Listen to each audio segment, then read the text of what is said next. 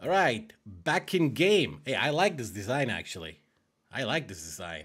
Sue me. Right, who do I recommend? Straight off the bat. I didn't get these guys because they're the best. I got them because Spanish League, Premier League is good for online events. I don't care how good Lazio player is. Do what you want. I'm not going to talk about Lazio here. I think first thing stands out, in my opinion, this guy right here. We had a different card for him as well, right? Defensive fullback, can be rapid, physically strong, decent defensive work, ball control, man marker, interception, and blocker. I mean, I would like one-touch pass and early crossing, right? One-touch pass and pinpoint crossing. But if it's going to be a defensive fullback, you may not make a use of it that much. He's got the fighting spirit, slide tackle. He's like a perfect defensive fullback, in my opinion, right? So to make it short and sweet, definitely recommend him. Box to box, level 26. Can be defensive minded, but he doesn't have much defensive skills. Slide and tackle, low lofted pass, outside curler. He's a big guy, but doesn't seem that big. I don't know. When I face Neuer, I just want to shoot from distance. I don't know if Neuer is still effective, but hey, man, for a free player, if you can get him, can't say he's bad. For me, the best goalkeeper, non-legend has to be Timo Courtois. Is it Timo Courtois? Mito? Courtois. Madrid, GK. And best legend, Schmeichel. That's it. I've had all of them. Who's this Brecalo? Ooh, player model 2. Goes to level 29, prolific winger.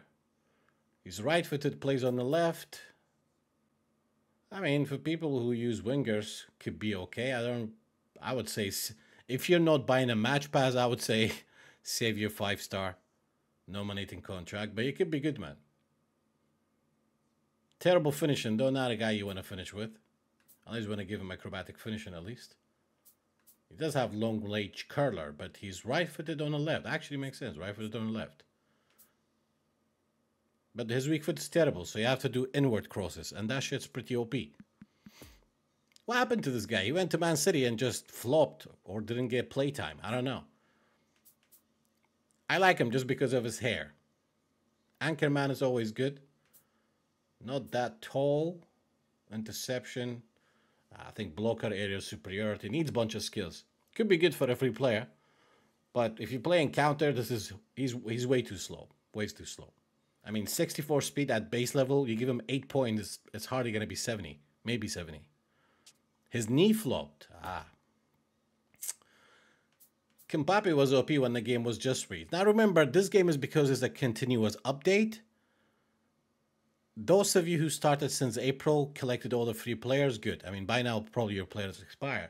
But if somebody just joined the game, if they don't spend money, they need to spend a couple of months to collect all these, nominating contract and stuff.